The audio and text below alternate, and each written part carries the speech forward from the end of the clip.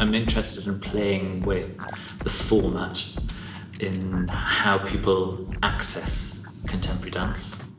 The idea of Miss White was really looking about what's interesting for people online to make them want to interact, comment, talk, share. So the character has a dark side that she tries to suppress because it doesn't fit in with her normal facade, her normal image. And I think if you're trying to suppress something, it becomes more of a monster than it would be if you let it be open. So it's quite, movement-wise, it's quite creaturey, quite low, quite dark.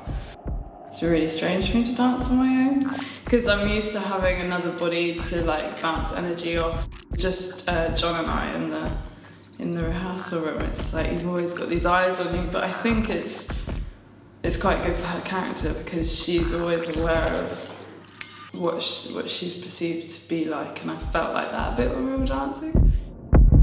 For 3 weeks on Facebook, I'm writing status updates, answering messages, basically acting in character day and night for 3 weeks as Miss White, telling a story. As the days go on, we see that she's clearly got something quite dark going on under the surface, and especially at night she has trouble sleeping, and her dreams start appearing on Facebook as videos, and they are quite disturbing nightmares. The great thing about telling a story on Facebook, online, where it's interactive, is we get to have conversations with the audience. It's a two-way dialogue.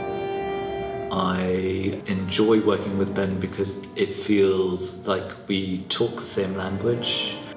The great thing about working with NOCTURN is that John, I think, wants to do more with video than just document a dance performance. What we're trying to do is create an approach which is almost like remixing a dance performance. The choreographic decisions continue into the video editing stage. I am a Facebook user. I'm sure most of us think we use it way too much. I feel like I'm one of those people, yeah. I'm slightly against Facebook, I'm slightly against Twitter, I'm, not really enjoying how society is moving towards that all our lives is online. So the interesting fact is that it's coming round full circle, and I'm using that as a tool. I'm trying to take dance out of the equation, or the word dance, and giving people a visceral experience that they can just happen upon and then make a decision if they want to follow us as a dance company.